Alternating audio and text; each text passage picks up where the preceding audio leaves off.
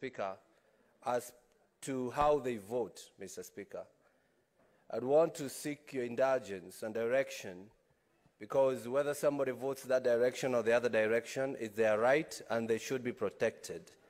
And Mr. Speaker, even the other day, we voted on Konza City bill, and those who voted against are being profiled, Mr. Speaker.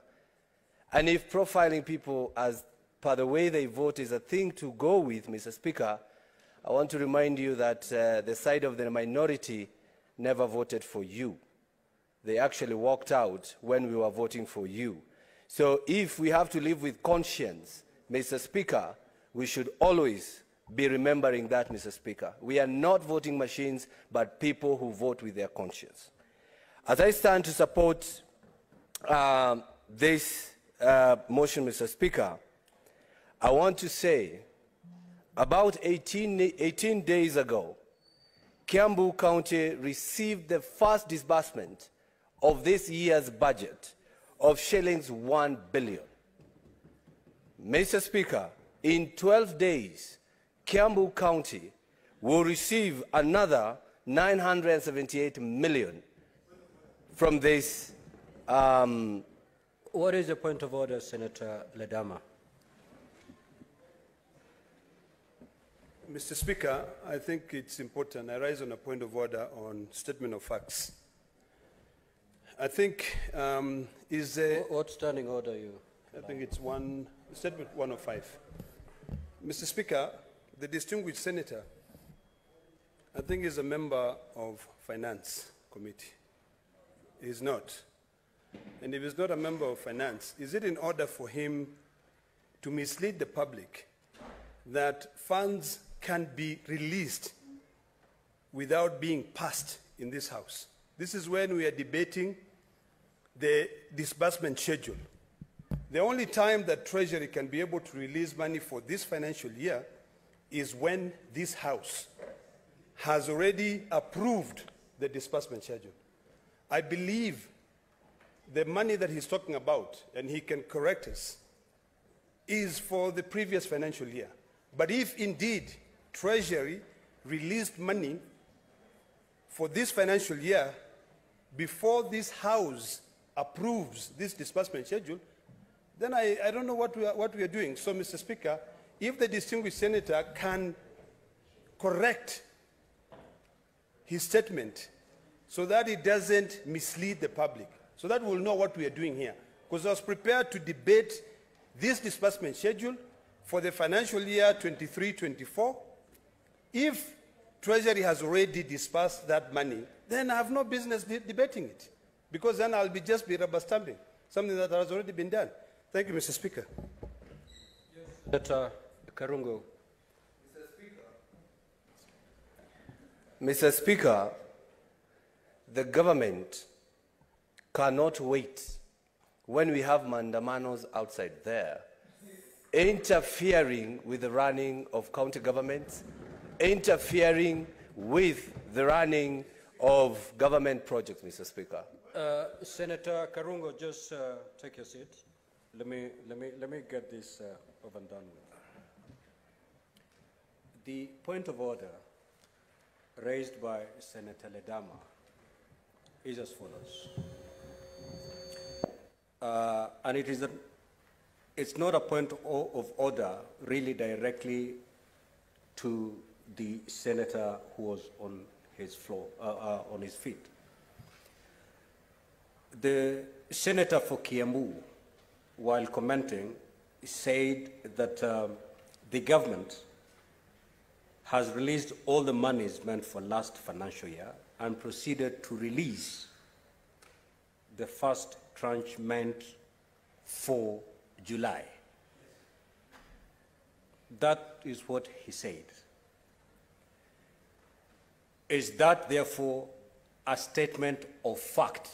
Because under Standing Order 105, Senator Ledama rose to confirm if indeed that is a statement of fact.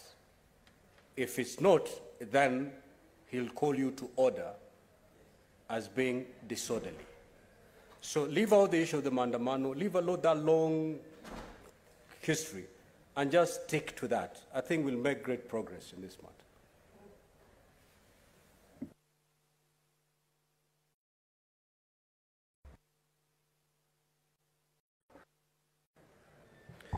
Thank you very much, Mr. Speaker. Mr. Speaker, I talked about Kiambu. I am the senator of Kiambu. By him questioning about my county, I did not talk about Narok, Mr. Speaker. I said Kiambu has received 1 billion by 15th. And in 12 days, Kiambu is going to receive another 978 million, Mr. Speaker. So I don't know his interests. I'm talking about my county, Mr. Speaker. I'm talking about Kiambu, Mr. Speaker. Order, senators. Order, senators. Order, senators. You know, let us not mix things here. Okay. Senator Ledama, Senator for Kiambu, has said whatever he stated is factual. You rose on a point of order to challenge him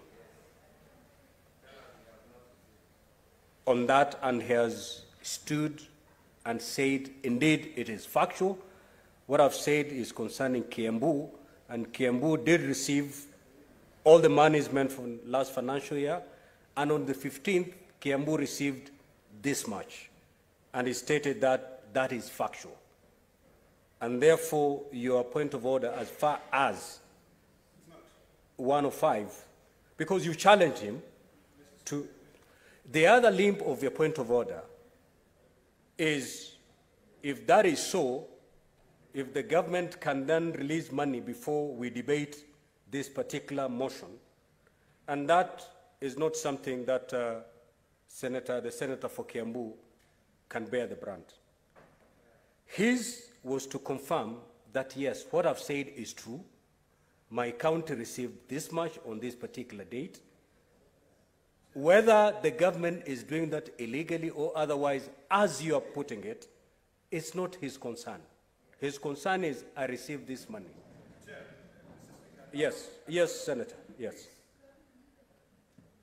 Mr. Speaker, the framers of the Constitution established 3 arms of government to allow separation of powers and to be able to institute a check and balance system.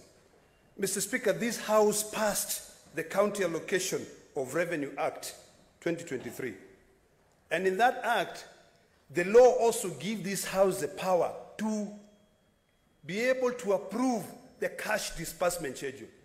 So, Mr. Speaker, if he's indeed setting aside the issues of Kiambu, Narok, or interest whatsoever that the distinguished senator was talking about, if indeed the government, the executive, the Ministry of Treasury disbursed money without the approval of this House, it is a matter that should concern this House, Mr. Speaker.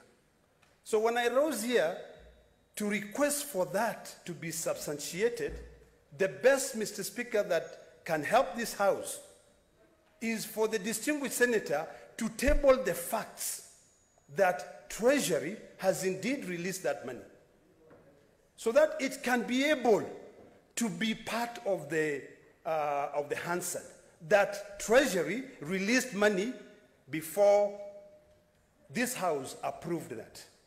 It is very simple, Mr. Speaker. It is not a matter of interest of Kiambu. Of course, I'm interested in Kiambu because it's part of Kenya.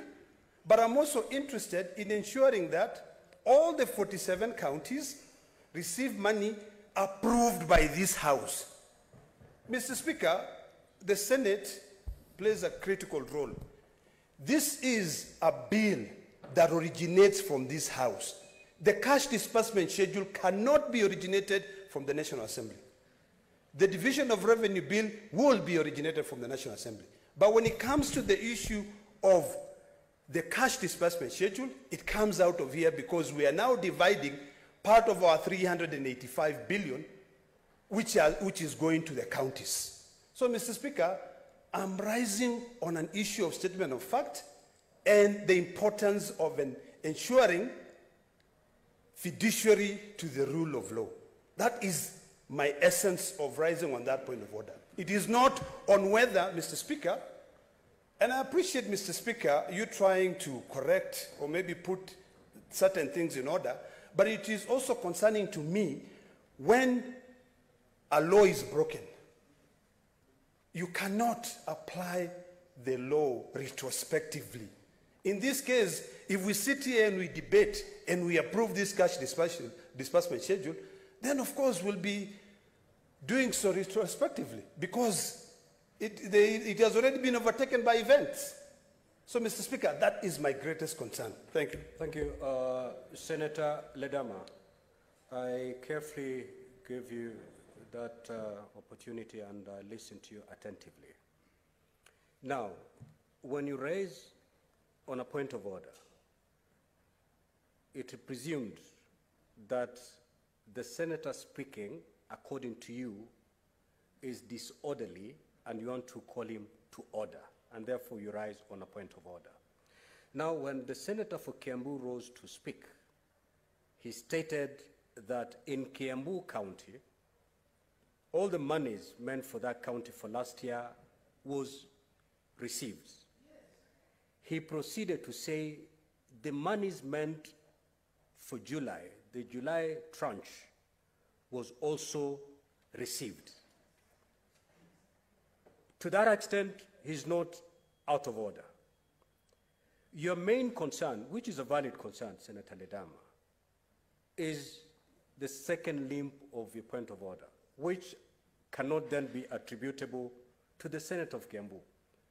When you rose to say, I'm concerned, because these monies that are supposed to be disbursed this financial year ought to be disbursed after the Senate has debated this particular motion that we are debating now.